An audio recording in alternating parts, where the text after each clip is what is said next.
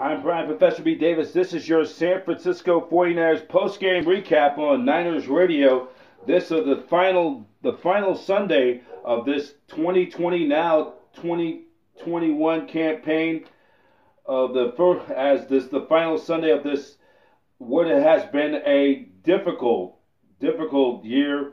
Now as 2020 has come to an end, now it's the new year. In fact, the first full week of 2021, which has been ever since a horrendous over the past 10 months with the pandemic. The 49ers in their regular season finale falling just a buck short to the playoff-bound Seattle Seahawks, winners over your reigning NFC champion 26-23, as the Niners kept fighting to the end, and Seattle, it was just too much of Russell Wilson and the Seahawks. Russell Wilson and Tyler Lockett in the fourth quarter, who continue to been twin Niner killers over the years, as the Niners, as Seattle end up with their victory, end up picking up a 12-win season for the Seahawks, and they're playoff bound, of course, for the ninth time under Pete Carroll since 2010, their eighth playoff appearance in the last 9 years. So let's just set it back. We set it back up in the first quarter. The Seahawks got on the board first on a Jason Myers 37-yard field goal. It was 3-0 in favor of the Seahawks, and then Myers hit another field goal, and it was 6-0 Seahawks led. And then the second quarter, Tristan Vizcaino, who the Niners acquired, who signed this week in replace of place kicker Robbie Gould, who just was placed on the COVID list and signed a brand new contract extension. Vizcaino hit a 36-yard field goal that put them on the board 6-3. Niners on 6 plays and 61 yards to get their first points on the board. Then the third quarter, Vizcaino boomed a 46-yard field goal and made it to tie the game at 6-6, and then Vizcaino hit a 33-yard field goal that put the Niners up 6-9. Then let's fast forward to the fourth quarter. Jeff Wilson, a 7-yard touchdown run that put the Niners up 16-6. Niners on 11 plays, 73 yards in 5 minutes and 44 seconds. Then Wilson connected with Tyler Lockett for a touchdown. They missed the extra point. Niners still have a 4-point lead, but then it was on that fourth down play, which this was the ball game right there. 4th and goal. Wilson connected with Lockett for a touchdown, and that put them up that gave the Seahawks the lead, and 19-16, Then it was C.J. Beathard got sack stripped, lost ball, fumbled. The Seahawks got it back. Then Collins with an 8-yard touchdown put them up 26-16. Then the Niners got pretty much a touchdown. Beathard to Wilson, another touchdown for Wilson in the contest. That made the final 26-23. Let's give you to the stats of the game. 21 first downs for the Seahawks to the Niners 17. Seahawks were 4 out of 12 on third down, though the Niners were 6 of 15. Fourth down, both the Seahawks were 1 for 1, and that 1 for 1 was the difference of the ball game, because if they don't convert on that fourth down play, the Niners will be flying home tonight as we're doing this taping. They'll be coming back to the Bay Area with a W, but it did not quite happen.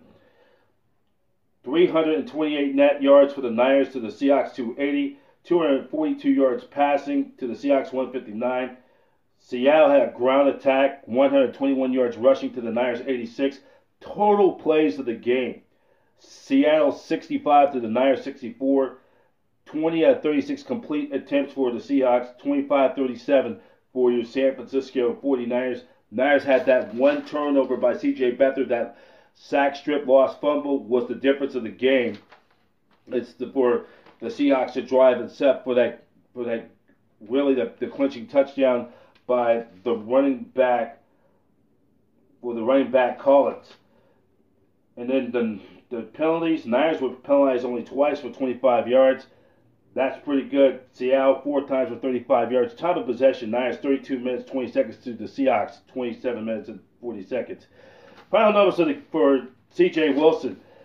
He was 25 out of 37, 273 yards. He threw touchdowns. Wilson ended up having 20 carries for 76 yards and a touchdown. He also caught another touchdown as well. Kendrick Bourne led the Niners in receivers. 5 catches, 76 yards. And George Stone Cold Kittle, it is 5 catches for 68 yards. And also Jason Verrett had 8 tackles and 1 assist. Fred Warner, All-Pro, going to the Pro Bowl. He had 8 tackles. Russell Wilson, 20 out of 36, 181 yards, 2 touchdowns. Tyler Lockett, 12 catches for 90 yards. And look at the stats for the game notes for Lockett. Lockett had got 100 receptions, and he got 10 touchdowns for the season. He also is 27-5. The Seahawks, when down in the dome, down in Arizona, he has always played well down there at State Farm Stadium in Glendale over the years. And then for Lockett also broke the season record for 95 for catches by a Seahawk. The single season record, he eclipsed Doug Baldwin's record of 94 back in 2016. DK Metcalf, he passed up Seahawks Hall of Fame legend Steve Largent, and he breaks Largent's single season record, franchise record in receptions in a single season. He sets the new record of 1,287 yards. That's a new franchise record. And then for Jeff Wilson, his four consecutive games with a touchdown, 9 touchdowns for the season. So, with the loss, the Niners will finish the 2020 campaign with a 6-10 record, good enough for dead last in the NFC West. Seattle finishes the regular season with a 12-4 record. The Seahawks are now 15-2 in their last 17 games versus San Francisco, dating back to Week 16 of their 2012 campaign, including those NFC Championship games. And Russell Wilson's Seahawks are now 6-1 against the Niners away from CenturyLink Field. The Niners have lost 6 of their last 7 games against the Seahawks at home. And the Niners finishing with a 6-10 record. Not only that, they finished with a 1-7 record at home. That is probably has the worst home record in the NFC at least.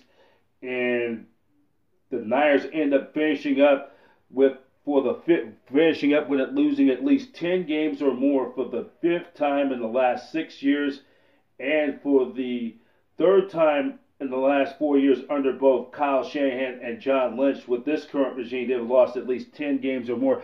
And for the 11th time since 1999, 11 times now since 1999, the Niners were finished with double-digit losses. So this was an unfortunate season for the Niners with all what has happened with the injuries.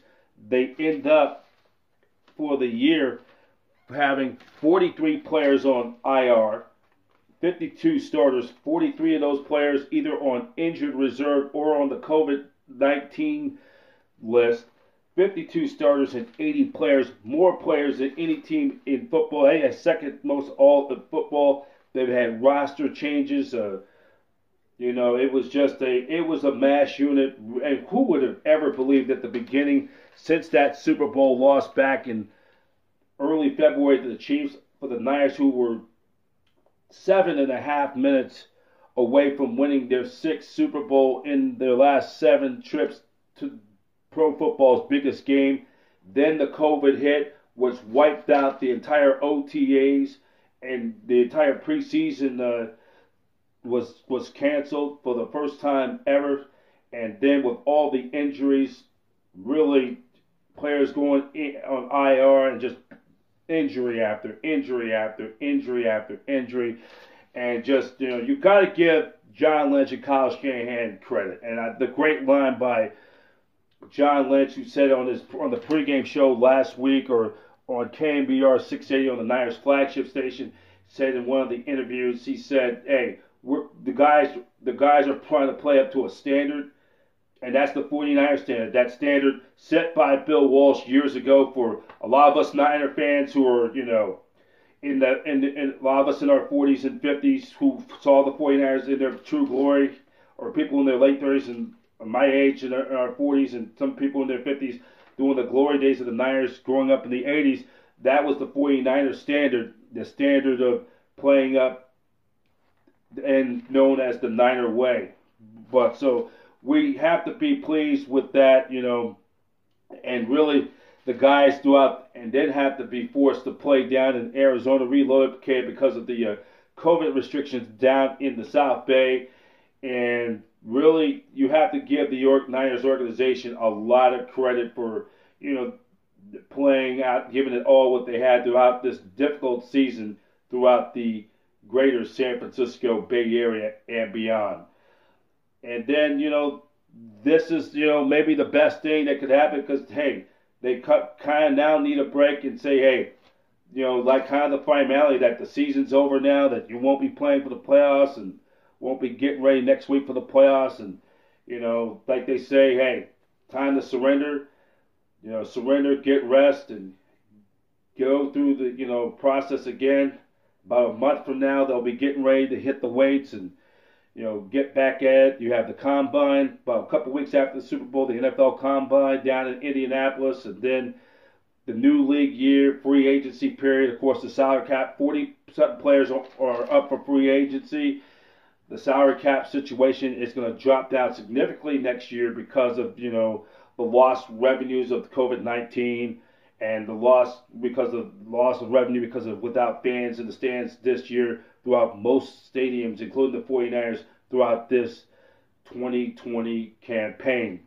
So we also have to look at is we're going to have they're going to be in the coming days and weeks, in the coming months, we'll see, because next year the roster is going to change and new names, new faces come and go. Robert Saleh, this could be his final game as Niners defensive coordinator. Speculation, he's candidate for some coaching jobs. Speculation, he's going to interview for the Atlanta Falcons coaching job, and he's going to interview for the Detroit Lions job possibility because he's from the Detroit area, from Dearborn, Michigan.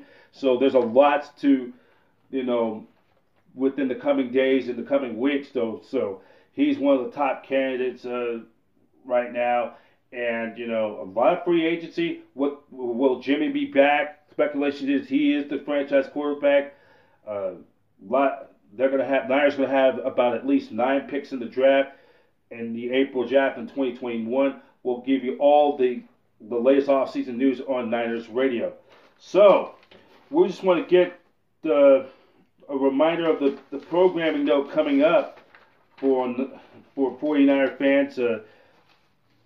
Armchair Quarterback with Anthony Garcia and Keon Martin. Recap of Sunday's game. That'll be Monday at 4 o'clock. That'll be on NBC Sports Bay Area. And then 49ers press conference will be on Monday, the final press conference of 2020. Laura Brett and Ian Williams will be at the NBC Sports Bay Area's desk, and they will give you the final Kyle Shanahan's press conference where the Niners go for this offseason. That'll be at 4:30 on NBC Sports Bay Area. Then Tuesday will be Niners Talk with Brian Bauer, Dina Howard. Will go on the air at 7 p.m. on Niners Radio. You can call in your thoughts about the season, what the Niners do for the draft. And there's going to be a lot of changes in this offseason, but this is a young team. They will definitely be back when they're healthy. They're one of the best teams in that NFC West, competitive NFC West. So then also a reminder for Niner fans, if you want for season tickets for 2021, please call the 49ers at 415-GO-49ers, 415-GO-49ers. And by Jack in the Box, the Niners, of course, scored 2 more touchdowns today on Sunday. So you will get yourself a free Jumbo Jack burger with a purchase of a large drink. You get a purchase of a large drink. When you purchase a large drink, you get a free Jumbo Jack burger. That will be good on Monday, the day after the game. Go to your local Bay Area participating Jack in the Box restaurants for this promotional deal. And Niners football presented by Pete's Coffee. Pete's Coffee, the official coffee provider of your San Francisco 49ers. So in the meantime, that's going to do it for the final post-game report on Niners Radio 2020. I'd like to thank everybody, for all you Niner fans who hung in there during this very difficult season. You know, and for this is, of course, our 7th season doing this, my 4th year on Niners Radio, and this is our 7th or my 9th. Been doing this for a long time, going back to the Candlestick Park era. So this is kind of my 10th year doing Niners postgame. As with Bay Area Sports Weekly, we merged with ASN Bay Area, and we have Niners Radio, part of the ASN Bay Area family. I'd like to thank all the people who have been there, and, you know, from Brian Bauer, Dina Howard, and for really the Niner Empire. We usually have unfortunately, we're not able to have our 49er pregame show live at Empire Road this year down in Santa Clara because of the COVID restrictions. For Antonio Arvalo and those guys, Abel, Angelica, Lisa Gutierrez, if you're watching, Lisa, hope you get well. I know she's had to battle with the COVID down there in and all the Niner fans, the 408 chapter down there. It's really for all the people you've seen on Niners pregame live down there, struggling with the COVID down there down in the South Bay. We'll just be praying to have you be healthy to fight this horrible disease, and also for all you fans who also a really shout out to the Jed York, to the York, Kyle Shannahan, John Lynch, and Al Guido, the team president, the 49ers organization, and the Arizona Cardinals for letting the Niners play down there in Arizona. And thank you all you faithful during this difficult time. You know, this is where we had to be. You had to make an adjustment. You know, we were hoping we were able to have a full pregame, but the COVID just did not dictate. It did not go away, and there wasn't no improvement. So we had to spend the entire season here at the ASN Broadcast Center here in San Francisco doing our pregame throughout the entire 2020 season.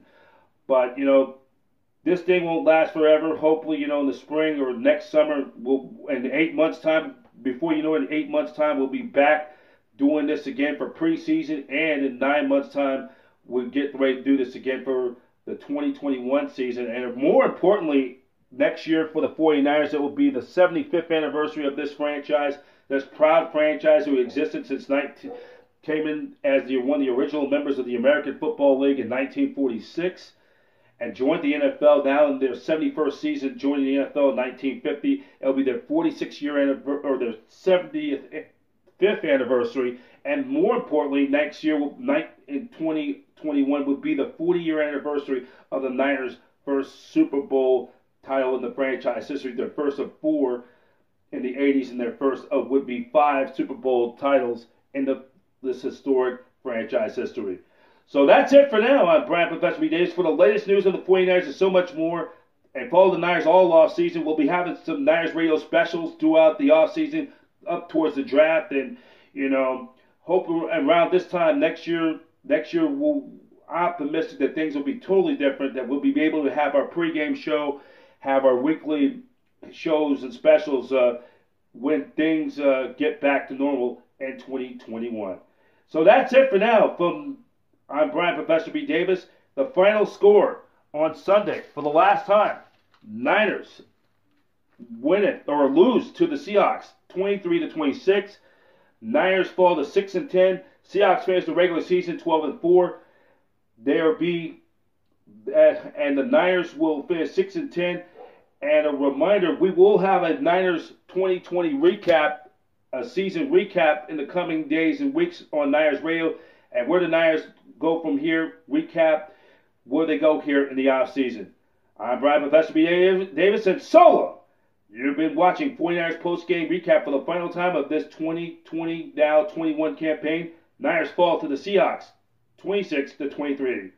On behalf of the 49ers and the entire organization, we thank you, Niner faithful, being faithful of the Bay.